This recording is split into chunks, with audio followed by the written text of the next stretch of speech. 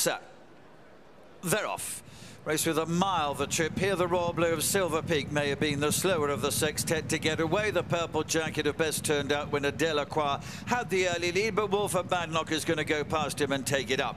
Genealogy in the blue and orange travels strongly behind those in the early part of the race, and little bit hidden is Stanhope Gardens over the far side.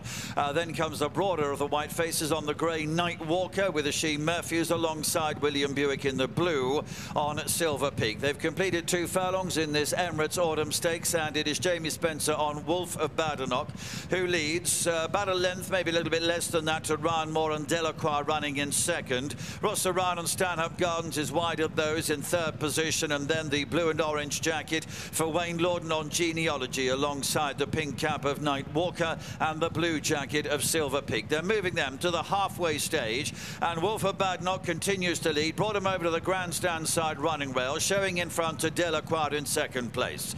Then comes Stanhope Gardens with Silver Peak in the blue, 4 from the rails, but beginning to make progress. Genealogy and Night Walker are with him as they head then down now with a 2 furlong marker in sight, and working hard Wolf of Badnock with now 1 from the left coming through Stanhope Gardens to join Delacroix in front. On the left is Silver Peak, Night Walker behind those, down into the dip. Delacroix and Stanhope Gardens are doing battle in front.